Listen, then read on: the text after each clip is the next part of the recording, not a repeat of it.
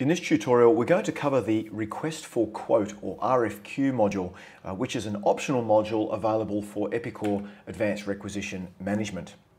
Now, between different organisations, the RFQ process may differ somewhat, but from the perspective of ARM, we now offer a Request for Quote module, which is positioned before the requisition stage in ARM. And what it allows you to do is to create a list of things that are required, and then you can submit that to various vendors and invite them to quote or bid on those list of items.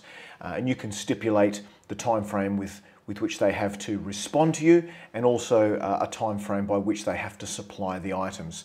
And it will really allow you to get pricing and availability from your vendors before the requisition is even generated. And so it's a really good head start to putting together the requisition. And then once those responses are received, you'll be able to obviously generate a requisition from that. So what will happen is that once the items are assembled and ready to be submitted, then upon submission, an email is sent to the various vendors, and the email body will contain some basic information about the RFQ or the items being requested, but attached to that email will also be a PDF version of that request, but also an Excel file which will allow the vendor more than one way with which they can respond to the RFQ. So the vendor may choose to respond by either just providing some text responses in an email, or they could opt to fill in the Excel file that was sent to them, and they can actually then import, or the user can import that Excel information directly back into the RFQ module. Okay, so here we see in this graphic we have 3 vendors which have responded to the RFQ, but once the responses are received, we can then determine which responses we will accept and which ones we'll deny. Now, this can be done from the header level, or it can be done line by line, but ultimately once we have entered those responses and reviewed that detail, we can determine which of those lines and which of those responses will then become a requisition. Okay. So last of all, you can see the process in a more generalized format and where it sort of sits within position of the whole ARM workflow. So the RFQ process is all about sending out a request for the things that you need to those vendors, accepting or denying their responses, and then generating a requisition from those responses. Now, the important takeaway point here is that those responses will then generate a requisition, which of course still goes through our ARM approval and is subjected to that approval flow that you have finely tuned within ARM. Okay, so with that, let's take a quick look at what this might look like in the real world. So I've flipped over into my live environment now, and I'm logged in as Maurice.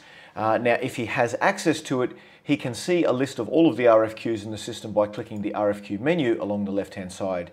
So you can see here that we have various RFQs that are in the system. Some have already gone through the process of RFQ and have been generated as requisitions. Some have been submitted, but we're awaiting responses. So much like we see with the requisition stage in ARM, we have this global snapshot of all of the RFQs in the system and the status of each. Now, to begin a new RFQ, we go to the top, and once again, provided Maurice has access to do so, he sees an option there for generating a new RFQ. So we begin an RFQ, and you can do this in a few different ways or in different orders. But first of all, you would name the requisition. You would have to stipulate a date by which the vendor needs to provide you with responses. Now, in this example, I'm saying that I'm giving my vendors 1 week to respond to this RFQ. And I might also stipulate a date by which the items need to be supplied. Okay, so I'm saying here that I'm going to offer them 1 week to respond to the requisition, but in addition to that, I'm then only going to give them an extra month to provide or supply the items that I'm requesting from them. So here we go. So I'm going to add some items. We're going to keep this pretty simple, 00C1, and you can see that I'm adding these items manually. Now, you can actually create a CSV or an Excel file and import. You can see an option there to import those lines, which might be a quicker way if you wanted to work on the items separately, offline, and then import them into the ARM RFQ module. But for the sake of the exercise today, I'm just going to manually add a few of these. and 00C4, and let's just say we're going to request, say, 10 of each.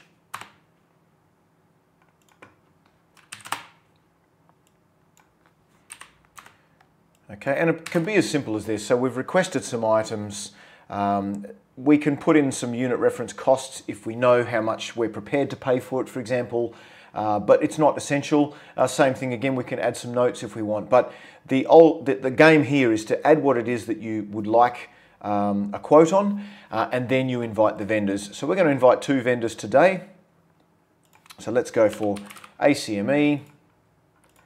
Okay, so now you can see that ACME has been invited to participate, and it's also telling us that we haven't yet sent this RFQ to them, obviously. And then we're going to also add ABCM, just as a competitor here. So we've got two potential suppliers that we are going to send this list of items off to get their bid or their quote. So once I'm ready to go, I click Send RFQ. And then what it will do is we'll find the email information for these vendors. Now these vendors are set up in Epicor, so all of that email information obviously is pre-configured. But once the RFQ has been sent, you can see that the status now changes to submitted. And now we're ready to accept the responses from these vendors. Now this might happen straight away, it might take a few days. Keep in mind that they have 1 week with which to respond. But the next step would be that we would start receiving these supplier responses. So let's open ACME. Let's assume that they have responded to us. And if you remember from the PowerPoint, we know that they've been given not only a PDF copy of this particular RFQ, which you can view yourself at any time by clicking the print view button, but they've also been sent an Excel file, which they could populate and return to us. Or they might just respond in email in the text body. So if they've done that, all we need to do is to click Enter Response. And then we can see a list of the things that we've sent out. And what we're going to ask for here is just enter basically what they've said in response. Now they might say that this is going to be $50, but that they can supply the full 10 because they have them in stock. Maybe they can't supply this at all because it's out of stock. And maybe they can supply these 2 items as well, maybe at $100 and I don't know, I'm not sure what these are actually worth, but it's just for the sake of the exercise anyway, and maybe $99 for these. Okay, so they can submit this response. We can enter that, and we can choose to do a number of things here. So we can either choose to accept this as it is, which I've now done, but at any time I could turn around and say, well, actually, this is not really a competitive price, and this one's not even available, so I'm going to deny these 2 lines. Okay, so I can deny anything individually, or I can actually choose to reject the entire RFQ from them if I like. But for the meantime, let's just accept half of this RFQ, and because I have these 2 lines denied, they are going to be excluded, obviously, from what we accept. So there we go. So if I open this response again, you can see that now I have 2 of those lines denied, but the remainder has been accepted. Okay, so that's it for ACME, but that's really the manual way of entering the responses. The better way, and the way that we encourage our suppliers to respond, is via an XML document, okay, or an Excel document. And when they have done so, we can actually import this directly. So if I click the import button for ABCM, all I need to do is to find the Excel document that they sent me. And in this test example, I've got one here called Response. And when I click on Response, I can then import that. Now, just an FYI, this is what it will look like.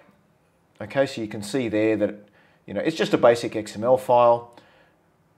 But once we've imported that, you'll see that the information uploads. Open the response, and you can see that all of that information has been automatically populated.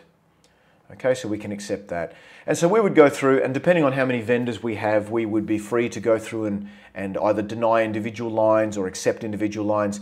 But once we've completed this process and we have a selection of the vendors with which we'd like to proceed with, now it might just be one vendor, or it might be various lines from several vendors. It doesn't really matter. All we need to do is to select the ones that are applicable to what we want, and then we can create a requisition from that. So you can see I'm going to do that now. When I create the requisition, I do need to identify which location this requisition is for, and any attachments, of course, I want to have filter through to the REQ, or the requisition stage as well. So I click Save, and now it generates my requisition in just a moment's time. Here comes my requisition.